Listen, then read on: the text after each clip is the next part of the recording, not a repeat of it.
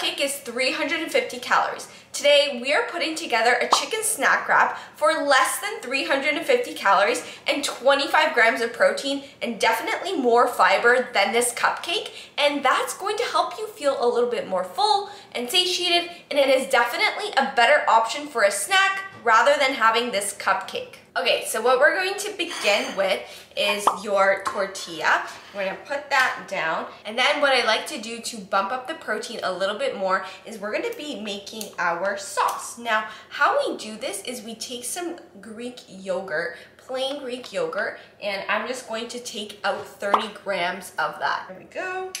Then you want to take some sriracha. You're gonna mix it.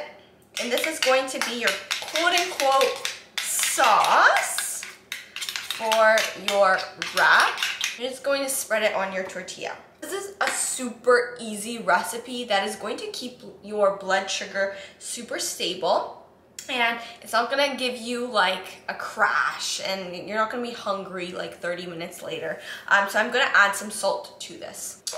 Flaky salt for the win. Yum. We need some lettuce, about, 50, 100 grams, whatever you want. Doesn't really matter. Just volume, and I'm gonna add some tomatoes. The star of the show, chicken. I already grilled up this chicken. I just put some like paprika, some herbs on it, and honestly guys, that's it. So easy. There you go. This is what we got going, and we're just gonna wrap that up and enjoy. So, calories are not just calories, okay?